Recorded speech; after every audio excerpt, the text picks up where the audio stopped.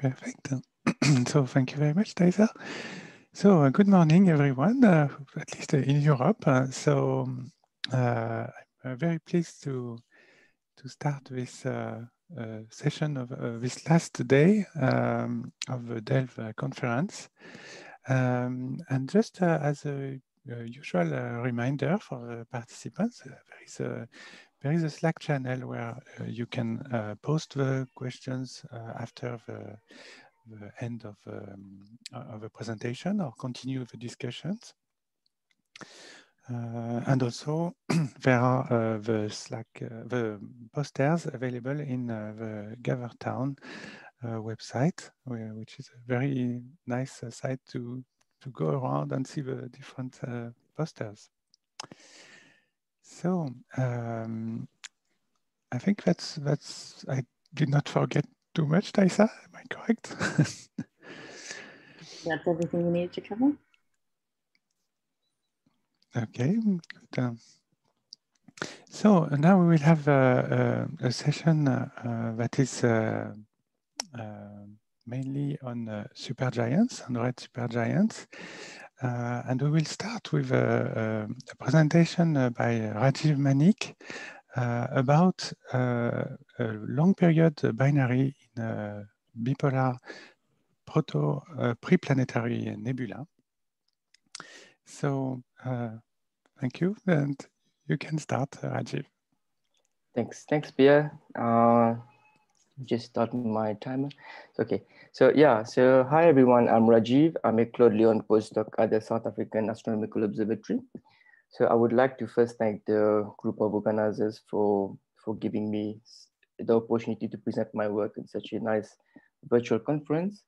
I would also like to mention the collaborators they're listed here in this who have contributed in this project. So yeah, as I said, I would like to present my recent work on this pre-PN, which is IRAS 08005. And as you can see in this nice HST image of the system, it has a nice bipolar morphology. The central star is here. And if you look at this false color image of this system, you see that there are hints of jets in the system coming from the central source, but also some dark region hinting towards some sort of disk torus in the waist. Okay, so before presenting my results, I would like to give a brief overview of the evolution of low to intermediate mass stars on the HR diagram. So so these are stars with masses of 0.8 to around 8 solar masses. So once they leave the main sequence, they start the giant branch evolution. I won't go into the details, but that was the very end of the evolution. They go through an AGB phase where the stars lose mass by powerful winds driven by stellar pulsations, or can be by interaction with another star for binary systems. And then they would shed out the outer envelope and they will chemically enrich the star. Okay, so this chemically enriched star would, once the AGB would be terminated by the AGB superwind, it would evolve off the AGB to become a post-AGB star. And then the surface of the post-AGB star is expected to retain signatures of the AGB nucleosynthesis, so the S process and the C-rich material. So the star will, so at the post-AGB stage, you have essentially the core, which is just a white dwarf surrounded by the AGB remnant. And then the star will eventually evolve towards high temperatures at constant luminosity. And it will go through a pre-planetary nebula phase, which is somewhere around here with these temperatures. And then eventually, after reaching around 30,000 Kelvin effective temperatures, it will enter the central star of planetary nebula phase and eventually dying as a white dwarf. So when we trace back the evolution on the HRD, so these central stars, so the CSPNE, are believed to have gone through a pre-PN phase, to have gone through a post-AGB phase and AGB phase, okay? But the main challenge here is that these systems don't link very well on the observational basis, at least. So the chemistry, the orbital properties, not that really well understood. And also, I have to mention here that this is a traditional picture of evolution of these stars, but it is good to note that a lot of the evolution of these stars actually are you know are influenced by binary interactions, which we don't really understand at the fundamental basis. Okay, so looking at the at the very end of this evolution, we look at this planetary nebulae. I'm sure you've seen these pictures before, and what you can already see that the PNA have variety of shapes. So you can see the spherical shapes, and then you have the more asymmetric ones, as elliptical, the bipolar, point symmetric shapes, and producing these shapes has been one of the main focus. Understanding how these shapes are formed has been one of the main focus in EvoLved stars research, and now it is reaching. I mean, the main consensus is that a binary interaction is needed to produce these shapes. Okay, but the binary interaction itself is not really well understood. Even if we look at on the other end of this evolution, we look at the AGB systems. This is a recent imaging survey of circumstellar material around AGB stars using ALMA CO imaging. And as you can see here also in this mosaic, that you see these very weird asymmetrical shapes. Okay, here I'm showing the results of the Lane's result from K11, which was published in 2020 in Science. And yeah, again, so you can already see that you don't see these nice spherical structures in these systems, but you see these spiral structures, density enhancements, disk-like geometries, and whatnot. So even at the earlier stage, we think that these structures are more easier produced by binary interaction. So yeah, but the exact model, the exact mechanism of the binary interaction that were understood, as I said.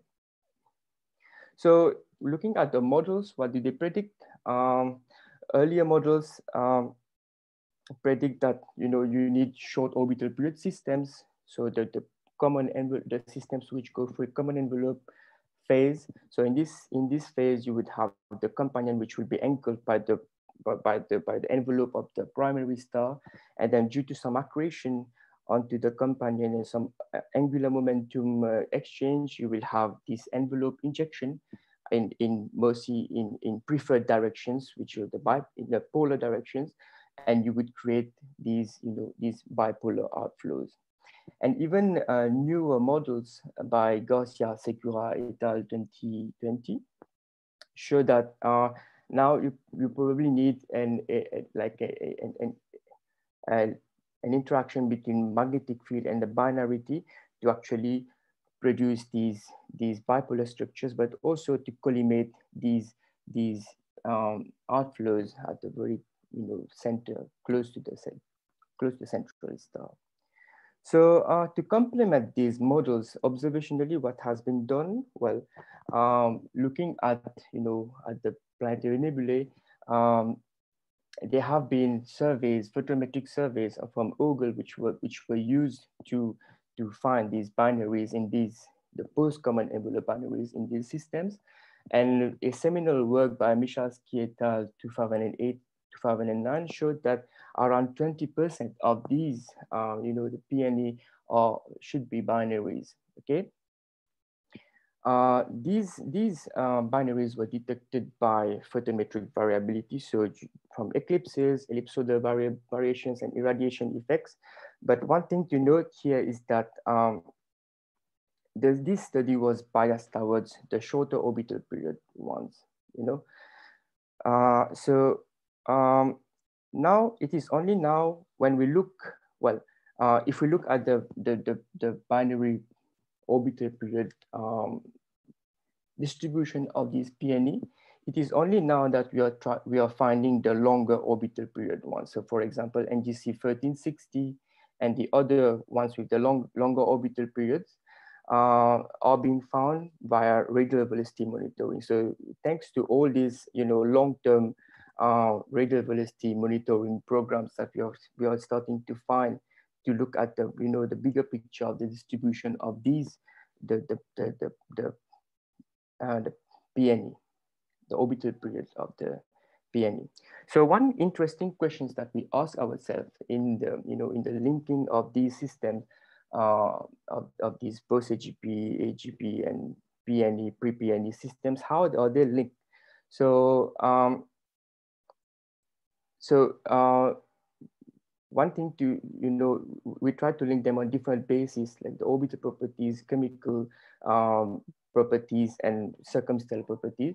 So before going into the link, I would like to give a short overview of the post-AGP system. So there's the post-AGP binaries, which Jacques gave in us talk on the first day. So these are the post-AGP systems, which called the disk post-AGP systems. And what we see there is these show a nice the SED, which looks like this. So you see an infrared excess starting at around 2 microns, which is indicating the presence of hot dust in this system. And then these systems are known to harbor a circumbinary disk. And indeed, with VLT, the interferometric imaging, we see that indeed these systems have a disk. So this is the emission from the disk that you see around the star. And the inner rim of these disks are regulated by the sublimation temperature. Okay. This is showing another, long-term radial velocity monitoring work from, Hans and people in EvoLved. So here we are showing the orbital properties of these post-AGP binaries. So we know by now that all the disk sources, so the sources which show circumbinary disks are all binaries. The typical periods are around 100 to 3,000 days. Some are quite eccentric, okay, and around 33 orbits of these are known by now, okay. But when we look at the orbital period distribution, these are, longer periods than, the post-common envelope binaries that I showed you earlier in the PNE stage. So the connection is not very well established in there, at least on the orbital properties. So what we also see in these post-AGP binaries, this was the talk of Dylan a few days ago. So you see these appearance of these jets. So at some phases of these in the orbit, you would see this double peak emission in the spectra in the H-alpha profile, while at some phases you would see this P-signal-like profile with extended blueward absorption. Okay, so we know that now this is the signature of a jet, and these jets can reach to velocities up to 500 kilometers per second in these systems. So what we think is happening is that at phases of superior conjunction, when the primary luminous primary is at the back and you have the companion in between the observer and the primary, we are looking through the jet, which is causing these, the P-signal-like profiles. So this is what is known in these systems. So one of the focus of EvoLved research is to understand how these systems are actually connected. So how are these, PNE, the orbits of the PNE are connected to the post-AGP binaries? So we want to know the orbital evolution between these systems. The chemical evolution is not very well linked. The circumstellar material evolution is not very well linked as well, among several other challenges that we don't understand. And this, for the chemical evolution, there was a talk of Devika a few days ago. So this is why some studies have been trying to look at an intermediate phase between the post-AGP binaries and the central star planetary nebulae, so which is the pre-planetary nebulae phase, okay? So just to mention, just to give a little overview of these systems. So these are stars that have stopped large scale AGB mass loss. And now, but they are not hot enough to ionize their material to look at, to glow as a PN, but they still have a nebulae, an optical nebulae, and which is seen in the scattered light. So these systems also show an infrared access at longer wavelength, and which we think is the CO emission of which is the AGB remnant material around them. So as you can see, these systems, you know, if you look at these pre-planetary nebulae, they are not too distinct from the planetary nebulae in terms of shapes. And one would think that probably these should also be driven by binarity. Okay, so this was actually the work of Bruce Hivnak for quite a long time, to actually look at these pre-planetary nebulae, the ones which have these pointing towards binarity, and to see whether we find the binaries in them. So what the result was, was quite, we didn't really find enough, variability in the data set to be able to attribute these to binarity. So the conclusion there was probably these are not binaries, but probably wide binaries. So there are a few known binaries in pre-PNE, arguably. So these pre-PNE, they show nebulosity, but you also show characteristic of post-AGB binaries. So they also have a disk and things. So these are the the objects that are known binaries in the pre-PN stage. So the point of this slide is to show you that not many binaries are known in the pre-PN stage as compared to the post-AGB binary and the PNE binaries. Okay, so one questions we ask whether these are really intrinsically rare objects, or or whether binarity is rare in these systems. So motivated by this, we included this object in our radial velocity monitoring. So some of the main properties of the objects which were linking towards binarity were bipolar morphology, of course, and then we saw a long-term photometric variability in the light curve. So this was one of the motivation also to include this object in our radial velocity monitoring, and among some other observational properties as well. So the monitoring was done at Seoul, so in South Africa, but also we gathered some more archival data from CTIO, VLT, and the WHT. So what we found is that actually this is a binary. So I'm showing you here 20 years of radial velocity data. So most of the data were taken quite recently, but then you have the older data which I'm showing here. And this turns out to be a binary, quite a long period binary, around 2,654 days. And we see that the orbit is quite eccentric as well, 0.36 eccentricity. And using an inclination of 60 degrees, which we got from the literature, we were able to constrain the companion mass to be around 0.63 solar masses.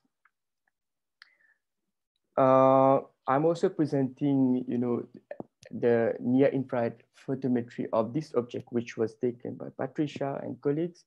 And this is showing you 24 years of near infrared data from the SAO 1.9 and 0.75 telescopes. And even there, we see a mean period of around 27 days, which is consistent with what we find with the radial velocity. So what we think is probably happening there is that there's differential heating caused by the eccentric motion of the star on the circumbinary disk. What we also see in this system is that the presence of jets. So as in the post-AGB binaries, so you see at some phases in the blue curves, we see the H-alpha profiles at phases of superior conjunction. So what happens there is that you're seeing an extended absorption feature at superior conjunction. So what we think we are seeing through the jet. And I would like to come back here to this image. So probably, the jets are probably linked to this, extended feature in this HST. But yeah, and what we think these jets could also be supplying the primary force to actually, shape these systems into bipolar structures as such. So I would like to show you the bigger picture of what we are aiming at in this research. So we want to actually get the orbital distribution of these pre-PNE and compare them to the PNE and with the post-HGB binaries, and see maybe that could help models to kind of see, to predict the binary evolution in the post-HGB phase. So by now we are trying to populate this. We already have IRAS 08005.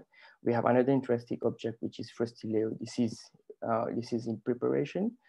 And yeah, so looking forward, we have identified a few more interesting pre-planetary nebulae with observational features that are pointing towards binarity. So bipolar, there's long-term photometric variability, as you can see in this table here. They have quite long-term photometric variability. So this is really this kind of, it's a research that it's really like an art's work. So it takes time to find these binaries, but I think the future looks, promising in terms of finding more binaries in these, and probably, finding more of these binaries will give us a bit more of the statistics in these objects in terms of the orbits and things. So yeah, I would like to summarize my talk here. So we found the longest period binary in a pre-PN. We also find the presence of jets in this system. Okay, so the bigger picture is that we don't really understand the orbital parameters of this pre-PNE. So actually long-term radial velocity is needed to obtain those. And one more thing is that when we look at binaries in the pre-PNE, we have to look at the ones which have, which give the, point towards binarity. So the long-term periodic variation in the photometry, bipolar outflows, probably this and things. So yeah, thank you. I would be happy to take any questions if you have. Thank you very much, Rajeev. This was extremely interesting and remarkable to see such long series of observations and the successful detection of binaries. That's really excellent. Thank you. Thank you. Are there questions for Rajeev?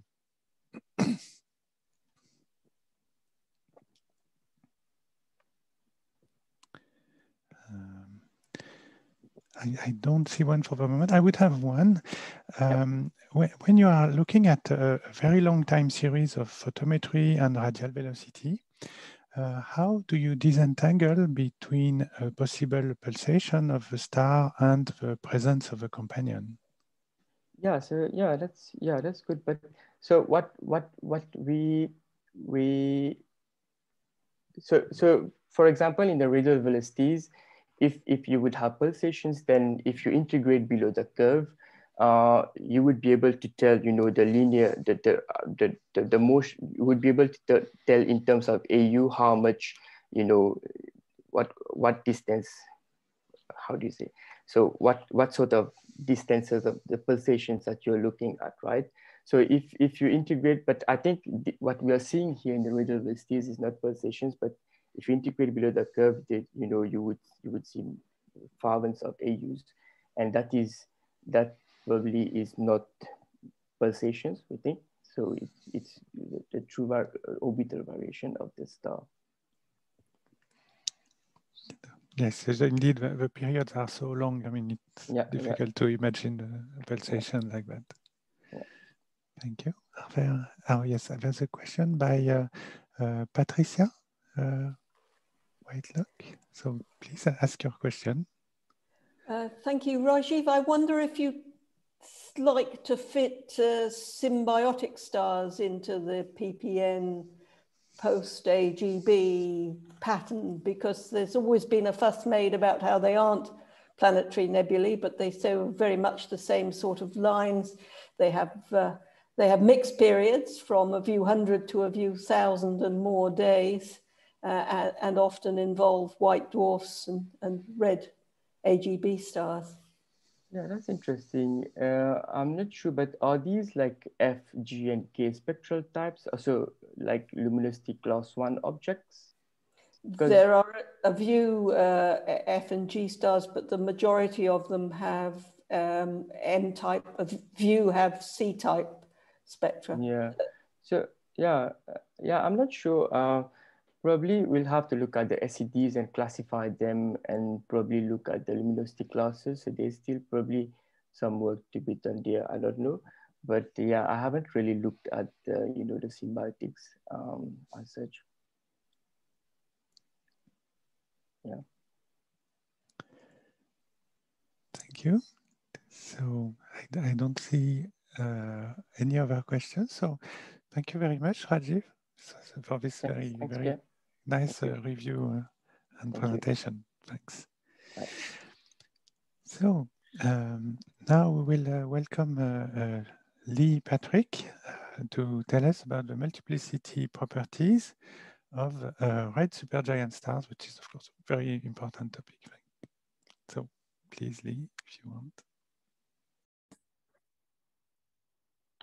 Yeah, so thanks very much for giving me the opportunity to sort of present some of our recent work about the multiplicity properties of red supergiant stars. Now, I sort of assume you can all see and hear me well, because no one's sort of diving in and telling me to stop, which is great news. It's perfect. Yeah. Thanks. So the sort of image I'm showing you here is of the Magellanic Clouds, and that's because a lot of our recent work is sort of focused on the red supergiant populations of the large and the small Magellanic Clouds, and that's sort of what I'll sort of present to you today about. Let me just Oh, now then, what's happened there? Just give me 1 second. Sorry about that. Not 100% certain why that happens, but I've seen it happen before. Okay, so I think you're all back with me. So what I'm going to talk to you today about is the multiplicity properties of red supergiant stars, sort of in a pretty similar vein to what Rajeev has been sort of talking about there, using radio velocity studies in particular to identify binary motions. So I'm going to try and motivate this study from the point of view of understanding the evolution of massive stars. I'll then talk about some of our sort of theoretical expectations of red supergiant populations. And then I'll talk about how we can test these expectations using, in particular, young massive star clusters in the Magellanic Clouds, where we identify what we term red straggler stars. We determine the binary fraction of red supergiants in clusters and the minimum binary fraction in the Magellanic Clouds in general. And we're beginning to be able to characterize these systems. So massive stars are sort of uniquely important for stellar feedback throughout their lives as they eject material through stellar winds and as they explode via core collapse supernova. And in particular, binary massive stars are progenitors to things like double compact objects, which eventually go on to produce gravitational wave events. So in my mind, that gives massive stars a sort of unique importance among the understanding of, or for the understanding of stellar and galactic astrophysics. And the multiplicity properties of massive stars are one of the key uncertainties in understanding massive star evolution in general. And we now think that most massive stars start their lives with a companion. And much work has sort of gone into the initial phases of stellar evolution, focusing on sort of main sequence massive stars, where we think around sort of 70 to up to 90% of these stars are born with a companion. but much less is known about the endpoints of stellar evolution. And that's particularly true of the red supergiant phase, where sort of the majority of massive stars end their lives as red supergiant stars before exploding as supernova. And the effects of multiplicity are really quite wide-reaching and have sort of serious implications for each of the individual components of the binary system. And they produce things like all these sort of exotic, different types of stars, things like common envelope evolution and stripped stars, things like rejuvenated stars, the sort of massive analogues of blue straggler stars in globular clusters. And by sort of supernova explosions taking place within binary systems produce things like runaway and walkaway stars, where the sort of remaining star gets a little kick and either sort of runs or walks away from its original position. And the effects of the sort of multiplicity of massive stars give rise to things like the distribution of the observed core collapse supernova. So multiplicity is really important, I think. And in the red supergiant phase, these two figures from Eldridge et al. 2008 show a very similar thing to what Emily was showing yesterday in her talk, where essentially any sort of interaction within a binary system is pretty bad news for red supergiants, because so this is the sort of single star models, and these are the binary star models. When you can see the lifetime of the red supergiant population is much decreased, and actually the sort of distribution of initial masses also changes a little bit. So that it has some really important consequences for red supergiant populations. So what we sort of went away and done is simulate red supergiant populations using the combined code. Now, these are two graphics that I'm sort of showing from this fantastic simulation that Christoph Schumann has produced, which assumes a sort of binary fraction on the main sequence of 1 exactly. So you can sort of kind of scale these numbers depending on your preferred main sequence binary fraction of massive stars. Now, this pie chart shows essentially the composition of the red supergiant population. And what's really striking to me is that we think, assuming a binary fraction of main sequence of 1, of course, the fraction of red supergiants that are produced from binary interactions is around 75%. And that's sort of built up of around 50% of stars that have previously merged in a binary system and then evolved to the red supergiant phase, as well as these systems that have been disrupted by a supernova within the binary system. Now, sort of similar to what Emily was saying yesterday about their sort of simulations or their predictions of red supergiants in binary systems, when we look at the breakdown of this simulated population of red supergiants in binary systems, we find that the vast majority are main sequence stars. And that sort of ties in with what we know from red supergiant binary systems in the galaxy, and what we're sort of beginning to identify now. And you also see a sort of lesser frequency of these sort of compact object systems and white dwarf red supergiant binary systems, as well as some red supergiant binary systems, although they're particularly rare. So how can we test these theoretical expectations? Now, one of the ways we can do this, I think among the best ways we can do this, in my opinion, is to use young massive clusters, and in particular in the Magellanic Clouds. Now, young massive clusters in the sort of right age and mass range produce large populations of red supergiants. And these two in particular, NGC 330 in the small Magellanic Cloud and NGC 2100 in the large Magellanic Cloud, have around sort of 20 red supergiants each, which is, a pretty substantial population to study things like binary evolution. And in these clusters, using the distribution of the luminosities of these red supergiants, we identified that around 50% of these red supergiants are actually binary interaction products, are the direct result from mergers on the main sequence that have evolved into the red supergiant phase. Which again was a kind of surprising result for me, if I'm totally honest.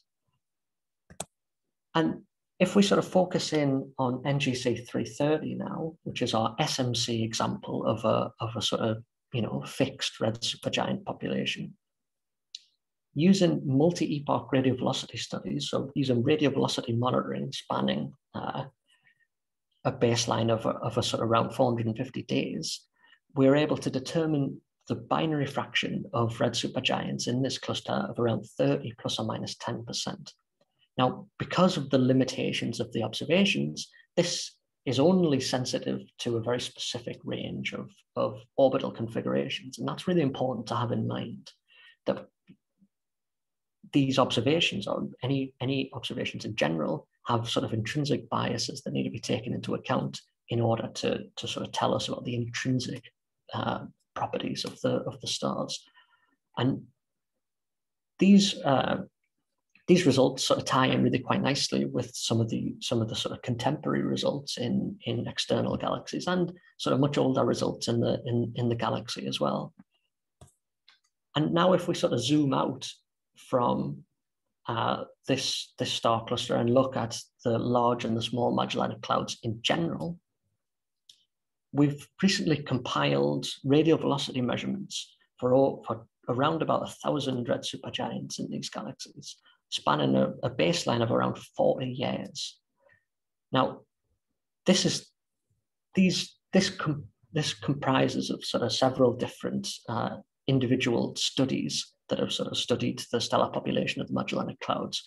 And what we've done here is calibrated all of these different studies, which is what I'm showing in these histograms, to the Gaia radio velocity rest frame.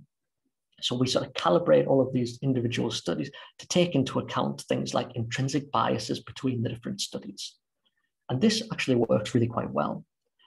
And by doing this, we're able to then look at the radio velocity variability of these red supergiants spanning a baseline of around 40 years, and we're able to identify binary motion that cannot be explained as a result of atmospheric variability. And by doing this, we place a lower limit on the red supergiant multiplicity fraction of around 15 plus or minus 3%. That doesn't seem to change depending on these two distinct metallicity environments. Now, through this work, we identify 45 red supergiant binaries by sort of directly detecting their binary motion. I'll come back to those guys in a second. But really, we want to go further than that. What we really want to do is to characterize the systems and understand, well, A, the evolutionary status of these red supergiant binary systems, and B, the fate, ultimately what's going to happen to these systems. And one of the systems that we're studying in detail is B31 in the NGC 330 young massive cluster in the SMC. Now, this is a really interesting system, and you can see from this figure of its sort of radial velocity curve, where the black points are the red supergiant, that there's really quite a pronounced radial velocity variation. So we see around a variation of around 50 kilometers per second for this red supergiant component. And sort of added to that, from the H alpha profile, we determine the motion of the secondary, which is essentially the only spectral signature of the secondary in really quite detailed and high signal, well, reasonable signal and noise spectroscopy that we've got. So we currently think this system is something similar to the VV-SEP binary system in the galaxy, which is a red supergiant plus a B-type star that has an accretion disk surrounding it. And we think this pronounced sort of double-peaked H-alpha emission profile is evidence of this accretion disk surrounding the companion. And this system has a sort of period of around 450 days. And the mass of the red supergiant component, we think, is about 7 solar masses. So right on the cusp of what you'd expect a red supergiant to be in this sort of chemical environment. And the companion mass looks to be around sort of 13 or 14 solar masses, so a mass ratio of around 1.9. So this is a really interesting system, and it's an example of how we're beginning to characterize these systems. So another way where we're doing this is coming back to the figure that I showed you before, which is of the sort of radial velocity, the maximum radial velocity difference in this LMC and SMC population of red supergiants.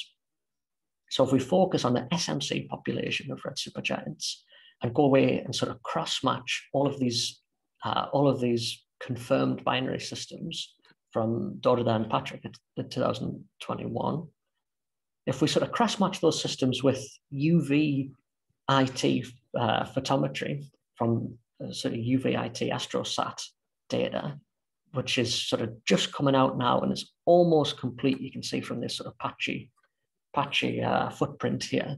So if we match those two observations, what we have is direct detection of the companions in the UV combined with the radial velocity difference, or the radial velocities that we've detected for the red supergiant component. So in this way, we're sort of beginning to characterize the systems, and with the UV photometry, we're able to place mass limits on these systems, which starts to allow us to determine the orbital parameters and of these systems. So that was I feel like really quite a whirlwind tour of some of the recent work we've been doing. But just to sort of conclude, the multiplicity properties of red supergiants have really quite important consequences for things like supernova rates and the production of double compact object systems. I've sort of shown you some theoretical expectations of red supergiant populations, and we've tested these expectations by identifying stars that we term red straggler stars in around, and that have a prevalence of around 50% in cluster populations. We've determined the red supergiant binary fraction to be around 15 to 30% in the Magellanic Clouds in sort of various different environments. And that ties in really quite well with some contemporary work using a completely different observational method, as well as some older work in the galaxy.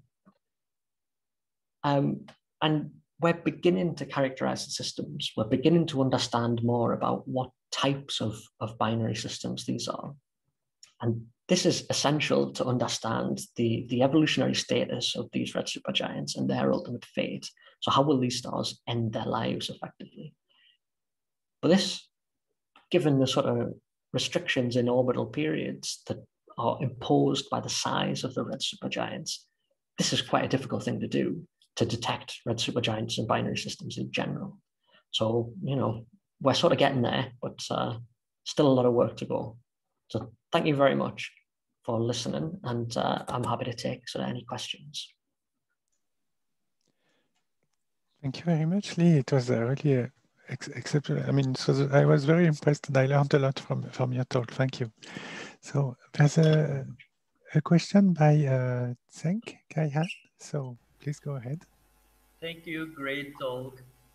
I would ask a question about their formation. Are the secondaries in RSG binaries that we see today old tertiaries or new companions? Well, that's a really good question, because of course we expect higher order multiple systems to be really quite prevalent in this population. So and given the sort of wide orbital periods, that's sort of exactly what one expects for two stars in a sort of close binary system to merge and then be sort of surrounded by this, or in a much larger system with a red supergiant companion. So, I mean, it's really difficult to sort of test that scenario observationally, because, well, at the minute, we're sort of just on the cusp of being able to distinguish red supergiant binaries in general. So being able to sort of distinguish tertiary systems is really quite tricky. But we do think we have done it in one specific case in this sort of recent this recent paper where we identify sort of binary motion from this Magellanic Cloud sample. So there is one system that appears to be a triple system, but of course this needs much more characterization. At the minute, we've only got a really limited number of observations for this star, so things are ongoing, but yeah, I certainly expect there to be a large fraction of these stars actually in triple and higher order systems. Thank you so much. Thank you. Is there another question? No? Well, I would have one quick question. I was particularly impressed by the detection that you find of about 15 to 20 to 30% binary fraction among the RSGs in the Magellanic Clouds.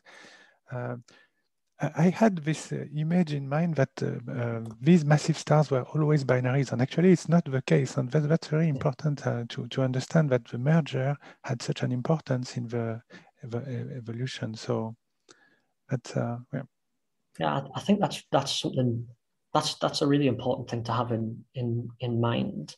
That, you know, typically the sort of massive star binary fraction is assumed to be, I mean, essentially 1. You know, it's essentially 100%. But here, what I think we're doing is probing how that evolution, how binary evolution changes over time. I mean, because of the sort of physical size of the red supergiant, we expect that star to have kind of swallowed up stars, potentially sort of swallowed up a close binary companion, and that essentially rules out a lot of the close binary systems. So yeah, so what we think we're probing binary evolution in practice here, but yeah, a lot of work needs to go into the sort of quantitative comparison between what we're observing in the red supergiant phase and that earlier evolutionary phases. So in NGC 330, for example, we actually think the sort of most recent estimate of the multiplicity of B-type stars in this cluster is actually kind of also similar to around 30%, which is really quite unexpected. That's really not what we expected to observe. One would expect a sort of main sequence binary fraction much closer to 1 to have a red supergiant binary fraction of around 30%. So I think there's a lot of work to go in to sort of understand what's going on here. And I feel like we're really at the cusp of something of a sort of big step in our understanding of this evolutionary phase. Yes, thank you very much, Lee, for this very, very interesting presentation. Thank you. Thank you. So now we will welcome Holly Andrews for a presentation about the molecular content of the outflows of red supergiants NML Cygni.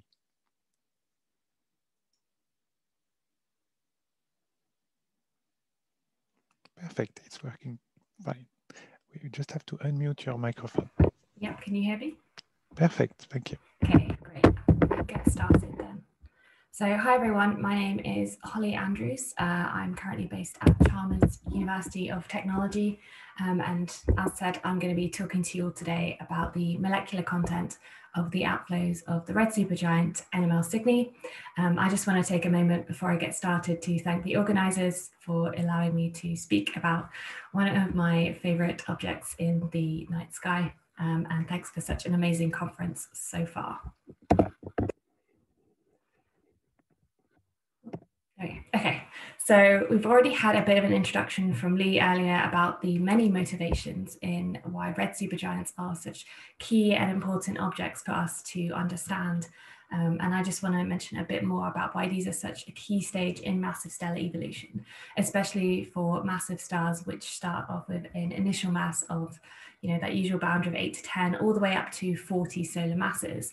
And this is because these red supergiants experience such strong mass loss rates, with mass loss rates from 10 to the -5 all the way up to 10 to the -3 solar masses per year. And these really are, as Lee said earlier, an important source of chemical and mechanical feedback, not just for their surroundings, but also impacting their later stages of their evolution as well, as the mass lost during these phases can determine the types of stellar remnants we then see at the end of these massive stars' lifetimes.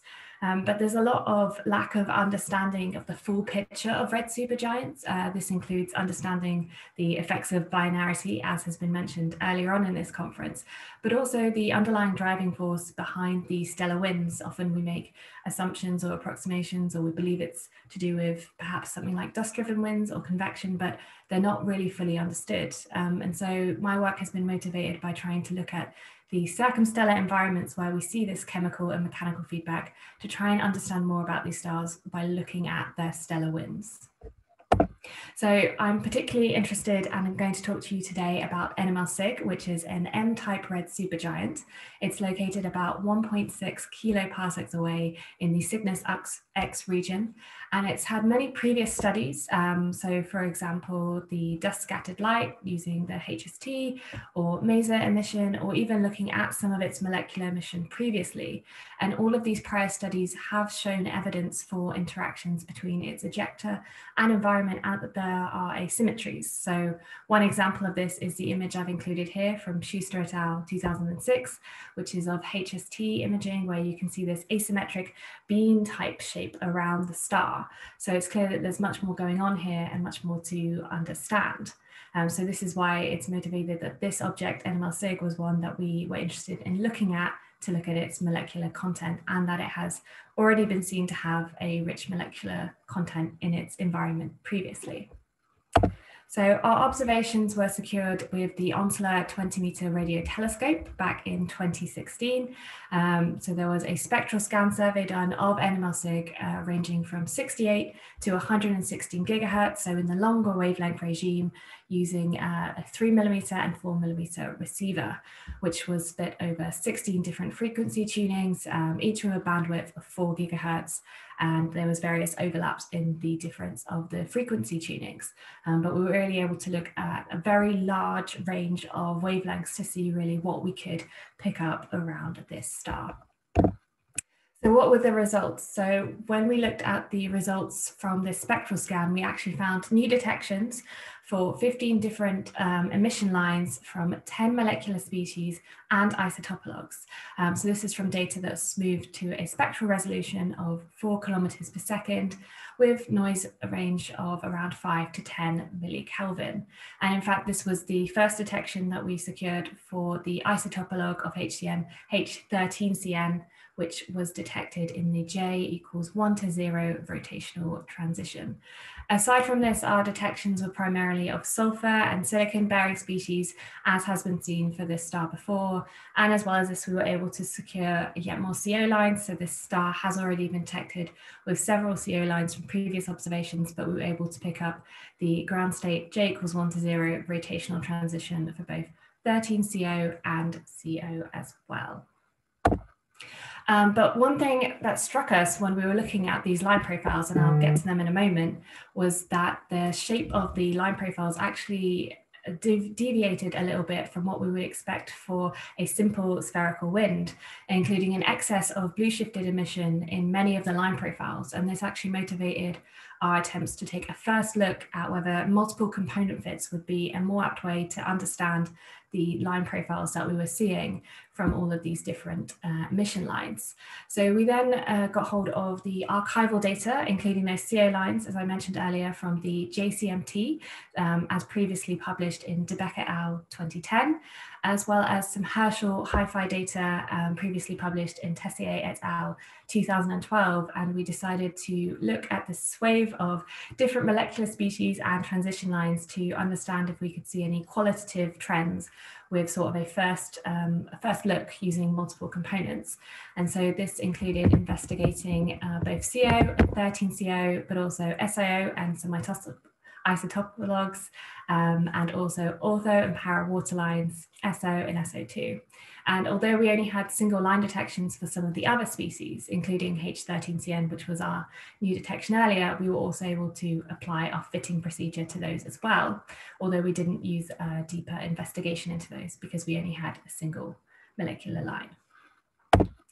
So our multi-component fits were very much just first assumption of an approximation. So we applied a 3 Gaussian fit, obviously a non-physical assumption, but just so we could split things up into a blue shifted component, a central component, and a red shifted component in our different line profiles.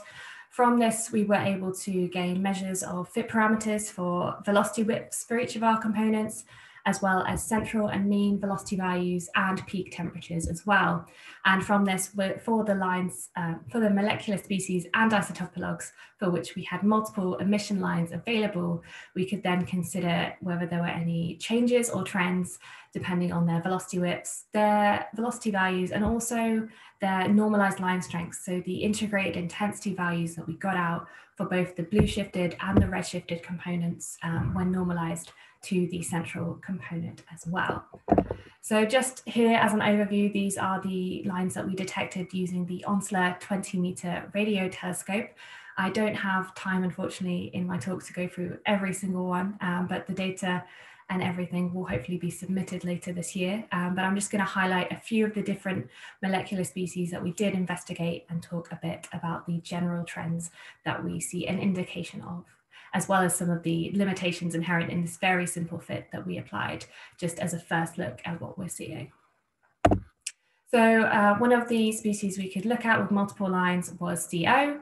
As you can see, there was some complications in our fitting procedure due to the ISM, both emission spikes and absorption spikes as indicated, although we were still able to get decent fits that fit well to our broad profiles using these multiple components. And we see strongly both blue and red shifted components in these. And so here we can see how we have plotted the different fit parameters. So looking again at the mean velocities for our different transitions that we've detected on the left, our velocity widths in the center against that excitation temperature of our different transitions in the middle, and on the right, that normalized line intensity that I talked about earlier for our blue shifted and red shifted. So throughout these plots, the blue is for the blue shifted, the red's for the red shifted, and yellow is for our central component as well. And so here we see a slight trend for a decrease of our mean velocities with excitation temperature, and this is something that comes up for some of the other species as well. But we also see that our component strengths for our blue and red shifted components remain fairly constant across the different excitation temperatures and the different transitions that we were looking at. Going on to SIO as another example, so of note, we were actually able to detect a maser in the Onsler 20-meter observations that we have, as indicated here. And as I forgot to mention this earlier, the purple is just the overall component fit for all of the 3 Gaussians together. So here we see again the different fit parameters. This includes maser lines, which are indicated by the star. And here we actually see enough scatter in our mean velocities, but overall we find that the mean velocities actually remain constant with excitation temperature. So there's not this overall trend of things gradually getting narrower with those higher transition lines that we're detecting. Moving on to SO, so here again we see a good fit for 3 different components, and you can see that the different components actually sometimes the blue and the red shifted components in fact dominate over the central component for SO as well. And going on to our fit parameters, we find that for SO, as with some of the other species, our mean velocities do decrease with higher excitation temperature, but our component strengths remain constant. And so we believe that we really are, even for our higher excitation lines, tracing these directional outflows that we expect to be present as well. And lastly, I just wanted to highlight, as we also had a wealth of lines for H2O as well. And again, we had occasional complications from ISM absorption in our line profiles, but we're still able to get decent fits. And we had some lines for which we had masering action going on as well. And in fact, for our maser lines that we were able to detect, we could then compare these to previous observations of H2O and SIO masers, and we found that although the maser lines themselves could have a fairly consistent fit in their parameters of their blue and red shifted components to what was found previously in the Zhang et al. 2012 paper, overall our thermal molecular line emission, our fit parameters for these in terms of the central velocities of our blue and red shifted components have a wide range, and so don't have any obvious consistency with the previous maser emission seen around the star. And just of note, we do find consistent behavior for both our ortho and para water lines when we are able to look at observations of emission lines with similar excitation temperature. And again, for this, we do actually find mean velocities remain constant with excitation temperature, but of note, they have closer in, so smaller absolute velocity, mean velocities compared to the center of the line profile when compared to things like CO, where you are tracing the more extended regions of the wind and the circumstellar environment. So just with my last few minutes, I want to mention, as I said earlier, in terms of overall trends, several other molecules, including ones that unfortunately for time I wasn't able to present here, do show this general trend of our mean velocities of both these red and blue shifted component fits that we have actually do decrease and get closer in to the center of the line profile with excitation strength, indicating that they are actually tracing inner regions of the wind when you get to higher excitation transitions. But also for our CO, SO, and SO2, we found that the velocity widths show an unexpected increase in the redshifted component at higher transitions, but this is likely due to limitations in our fitting approach. And just a mention of some of the other limitations that we came across when using this first look fitting approach was obviously we're using this non-physical large simplification by using just 3 Gaussian fits together. But also some of our trends are very light on a small number of data points, which I actually didn't show here, but for several of the molecular species such as SO2 on the SIO isotopologues, so 29 SIO and 30 SIO, we only have 2 or 3 data points because there's so few lines that we had available detected around the star. So we really do need more lines and more transitions to do a more in-depth approach. But actually this whole study actually motivates the need for spatially resolved observations in the first place, so we can better determine the regions that we are tracing depending on the different molecular species. And of note, we always need to be aware that optical depths and the effects of those are going to be present, especially for species such as CO.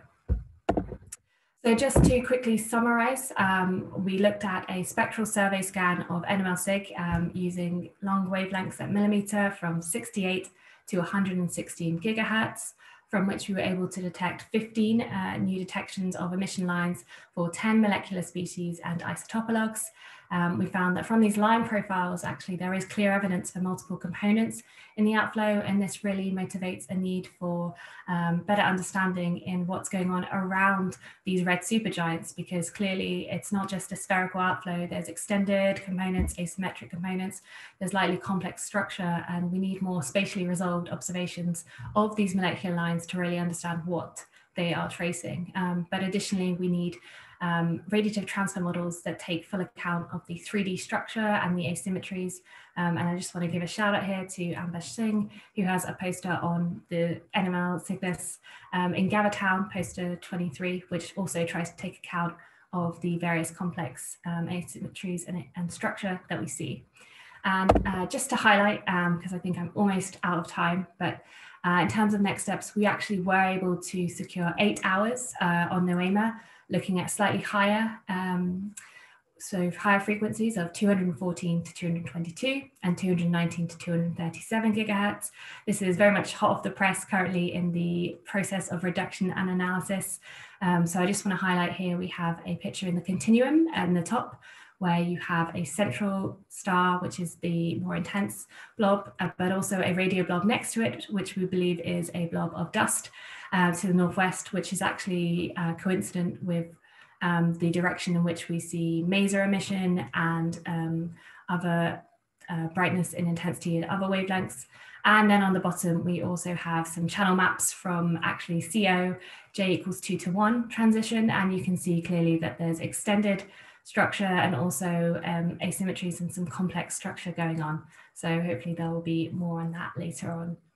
So yeah, thank you very much for listening to my talk. I'd like to open it up for questions and discussion now. Thank you. Excellent talk. Thank you very much, Holly.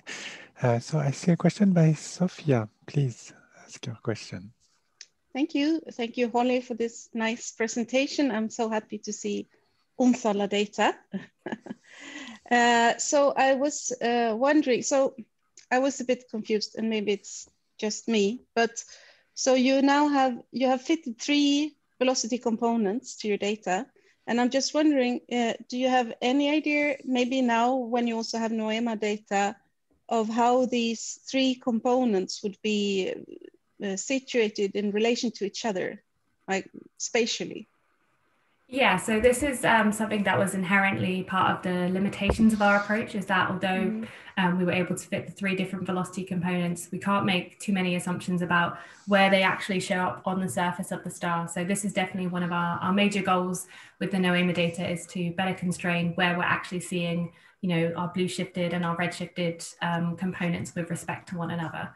It was just that we could tell there was evidence for these directional outflows being present in the Onsala, but there's not much more you can do with single dish spectroscopy, unfortunately. All right, thank you. Thank you. So there's a question also by Anita Richards, please. Anita, I think you are muted. Yes, sorry, thank you, Pierre. Yes, I know, that was a really amazing set of results. I get Sandra Latoka may be able to add to this, but one of the things that we both find, me with automazers and Sandra with OH maser polarization, is that it has a very pronounced in OH bipolar outflow, and indeed very strong masers.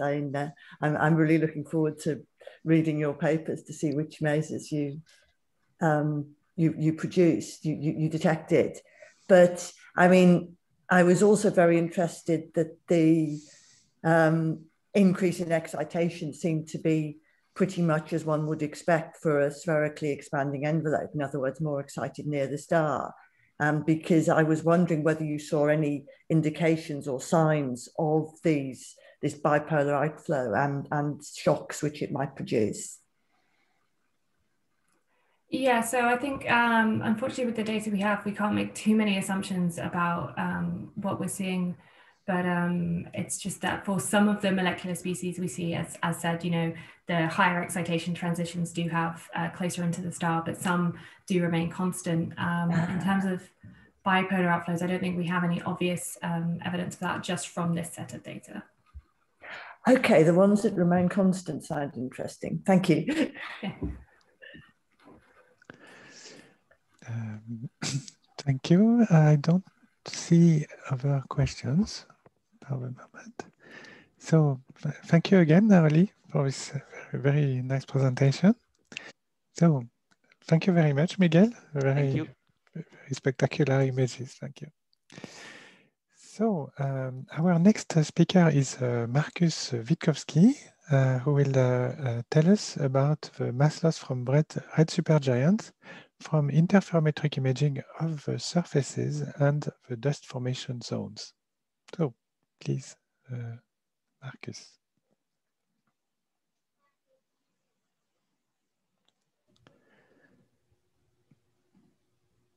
I don't see Markus.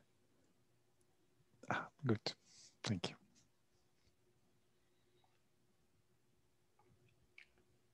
Do you see the screen as a presentation? Yet. Or not yet?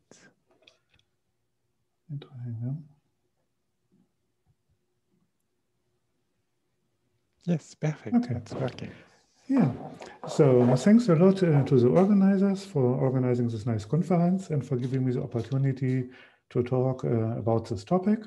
It's about investigating the mass loss from Mira stars, but mostly red supergiants today, and in particular using interferometric imaging of stellar surfaces and dust formation zones.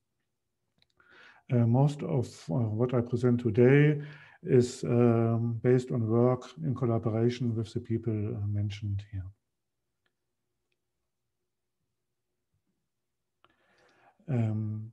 There has already been a lot of introduction to this topic, of course, so I can be brief. Basically, what we are interested in is looking at these phases of high mass stars and low mass stars, where the star is at the cool end of its track, so the red supergiant and the red giant phases, before they then evolve toward supernovae and planetary nebulae. There are different open questions. One is, how is the atmosphere elevated, in particular for the red supergiants? Are there physical processes missing in our current models? Which is the dust condensation sequence? How does it depend on the type of the star? How is the mass loss rate related to the stellar parameters? Which is the composition of the dust? And also, which is the effect of close companions, but which I will not be addressing today. For these kind of questions, we need to investigate the regions close to the stellar surface where the mass loss process is initiated. So if we look at a sketch of such a star, so we have the stellar surface surrounded by a molecular environment and then the dust formation zone. As we have just seen by these fantastic results of Betelgeuse, the inner part, the photospheric region, can be resolved by AO-assisted instruments such as SPHERE, but only for the very largest stars like Betelgeuse. And these are very few. If we want a larger sample, we need optical interferometry to resolve these regions. And at the VLTI, we can do this. There's 4 instruments in operations, which is Pioneer in the near-infrared H-band, Gravity in the near-infrared K-band, and Matisse in the thermal infrared LM and N bands with different spectral resolutions.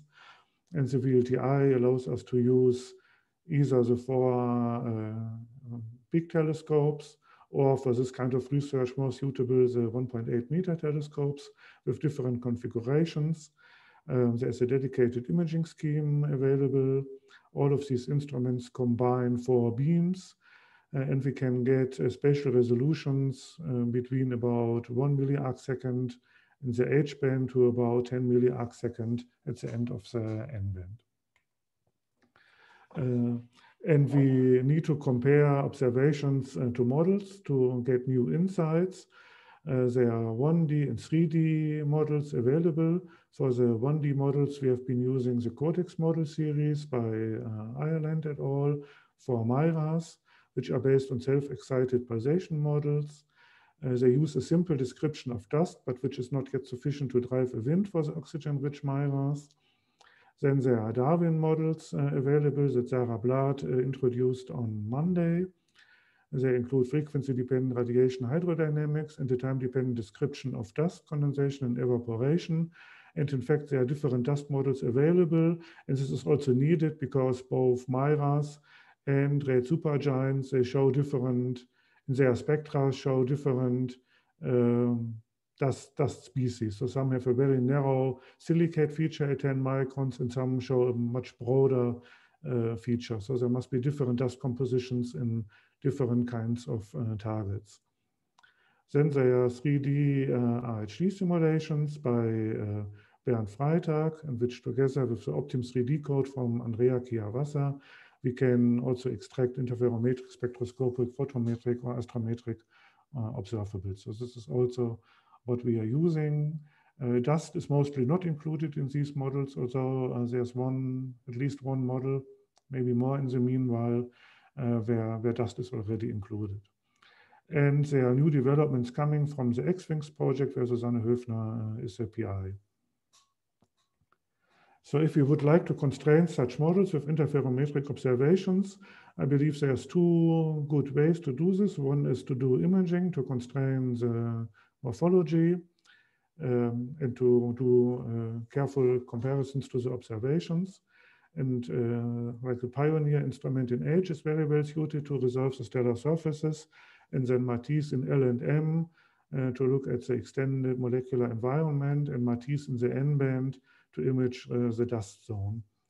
And it's also good to do time series, which is more constraining than a single snapshot, because there we also probe the time variability of the features that we observe. So it's easier to find a model that matches a single snapshot, but it's more difficult that the models also describe the right timescales of variations.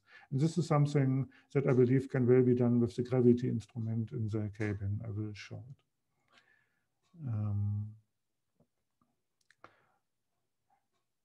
Yes. So before I show images, going back a bit.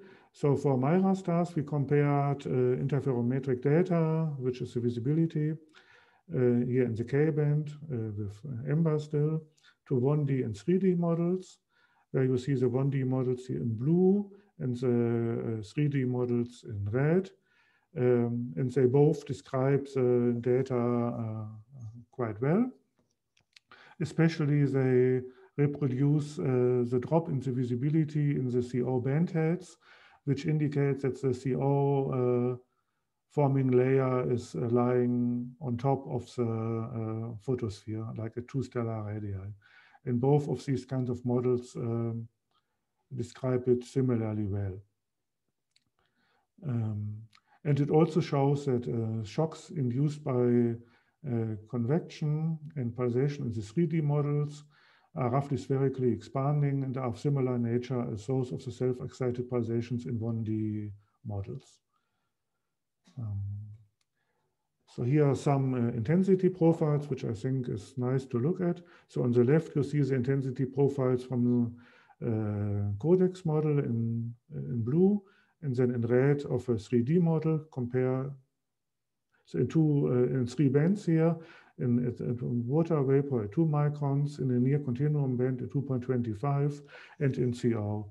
And you see that in the near continuum at 2.25, the intensity drops sharply at 1 stellar radius to almost 0, whereas in molecular bands, like in water and also in CO, you see that the intensity profile drops at this same radius, but then has the extension between like 10–20% up to about 2 stellar radii.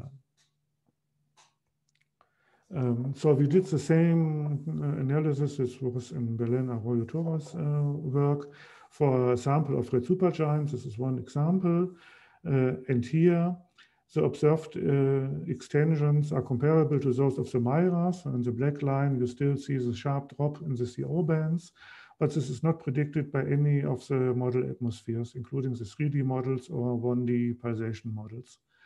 So here you see in green 3D model, and it does not reproduce this extension by far.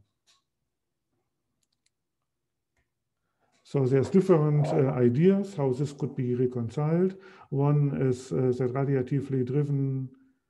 could be radiatively driven, caused by radiation pressure on Doppler-shifted molecular lines, which was proposed by Josselin and Pletz. And if you look here at this graph, it shows the visibility in the continuum over the visibility in CO as a measure of the atmospheric extension versus the luminosity of the star. And across several magnitudes, we see that the stronger the luminosity, the higher the luminosity, the stronger or more extended the molecular layer. So this would confirm possibly such a radiative component. Also, acceleration on dust grains, of course, is important. And these could maybe form closer to the stellar surface than we previously thought. But still, we need to extend the atmosphere a bit. Also, Alfvén wave-driven winds have been discussed. And now, with the nice results on Betelgeuse, there's a new idea that has also been discussed also already at this conference. So here the idea is that we have discrete, highly localized mass ejection events caused by extreme photospheric motion, probably, and maybe enhanced by pulsation. Roberta Humphreys argued that this may also explain the mass loss history, maybe even all of the mass loss history of Vivae Canis Majoris and of red supergiants maybe in general.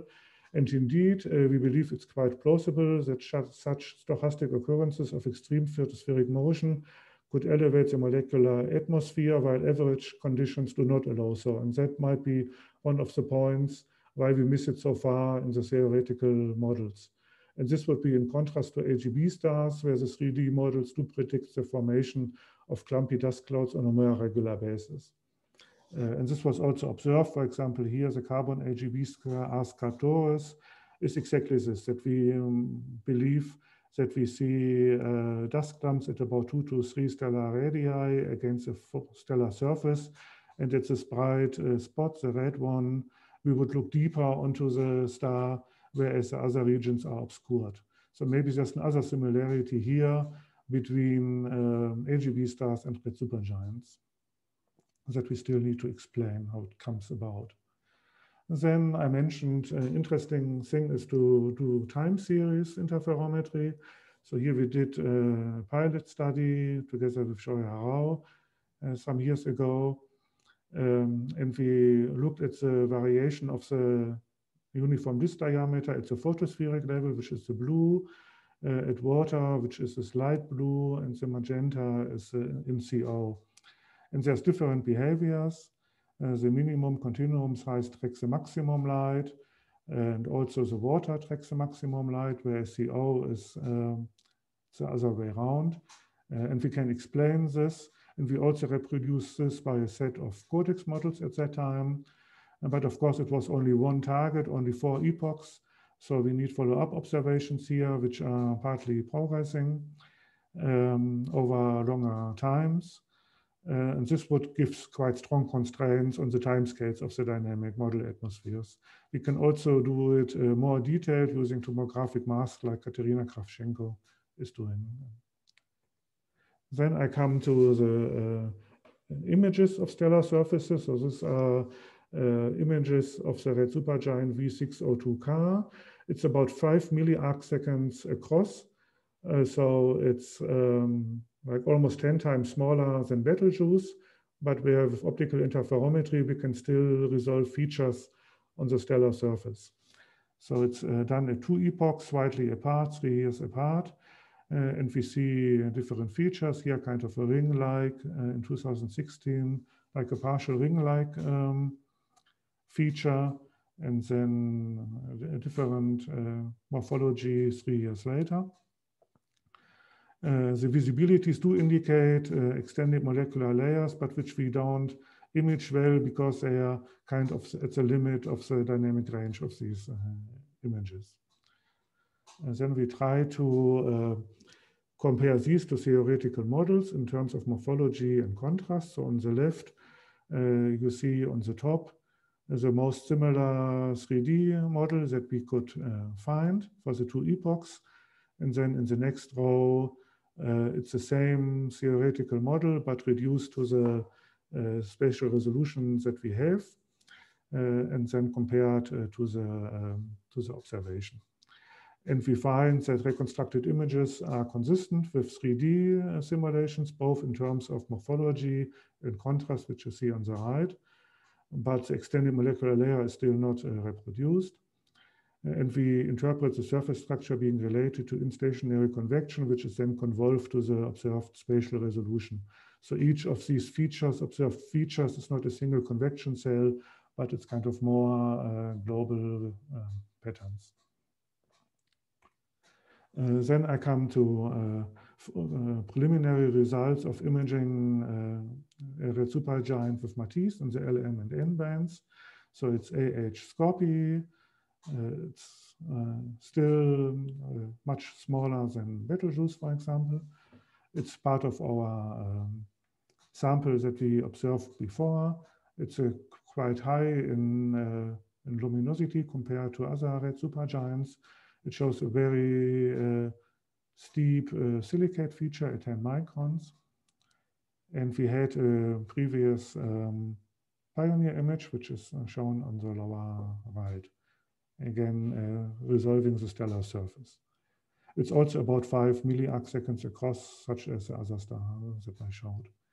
So in Matisse, we see on the left the L band visibility and closure phase, and on the right, the same for the N band.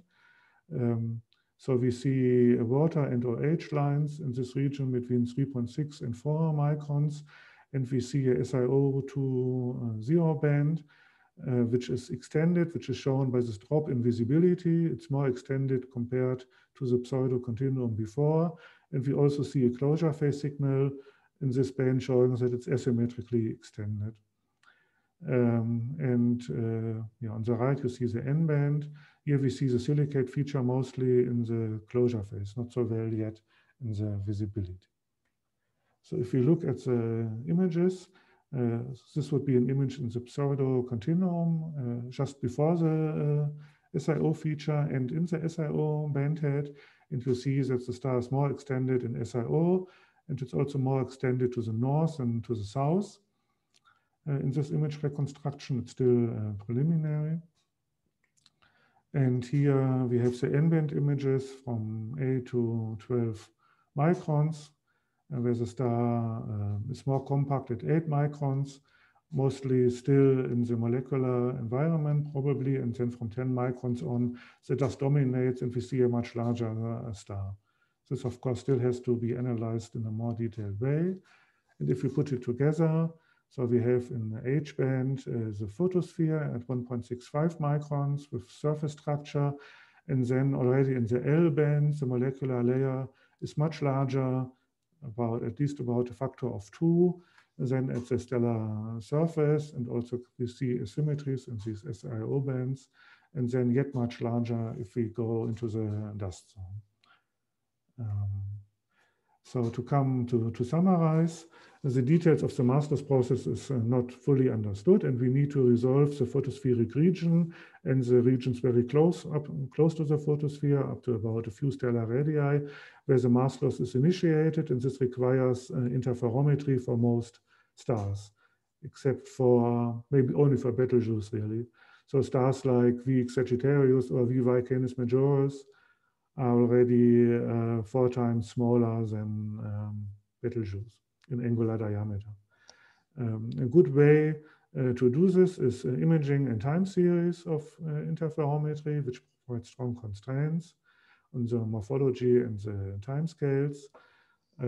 Current models based on convection and pulsation alone cannot reproduce the observed extensions, can reproduce them for AGB stars, but not for supergiants by far.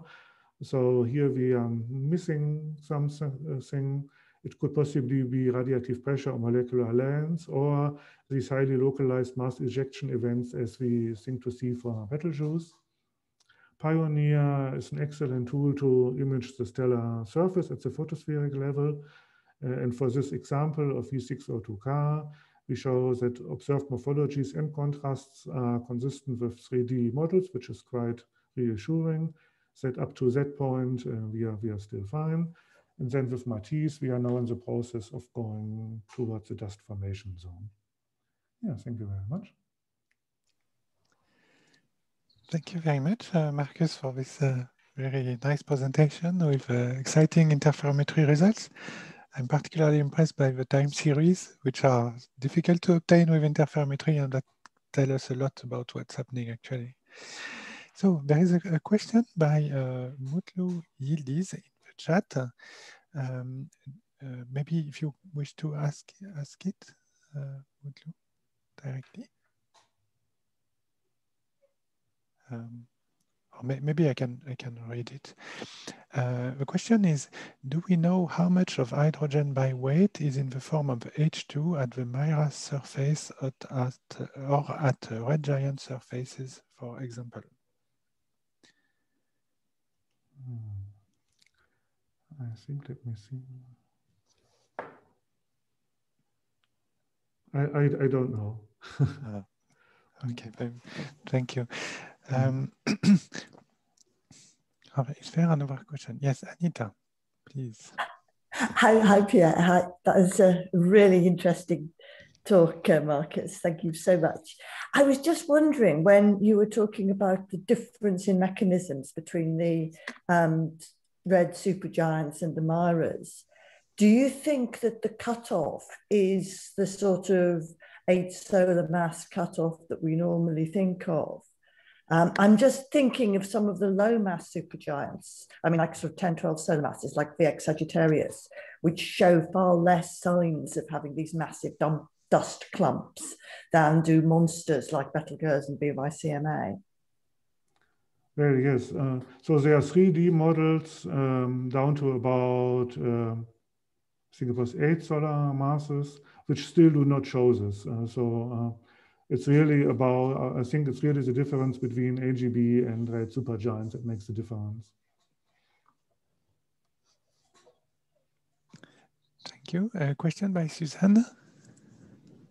It's actually more a comment on Anita's question. I think the atmosphere of the star doesn't care of what it's doing inside, so to speak. So it's more about the actual current stellar parameters. So I would guess there is a continuum, basically, from AGB stars to red supergiants. But certain processes will be more important on one end and other processes more on the other end. We just need to figure out which processes are on the extreme supergiant end are the relevant ones, I think. Yes, I mean, if we see this atmospheric extension for the red supergiants, it increases very much with luminosity, with current luminosity. So in that sense, yes. Thank you. Is there another question? No? So thank you very much, Markus, for this very nice presentation. And I would have just a brief announcement to do. There is a survey, a demographic survey that was initiated for the diversity session.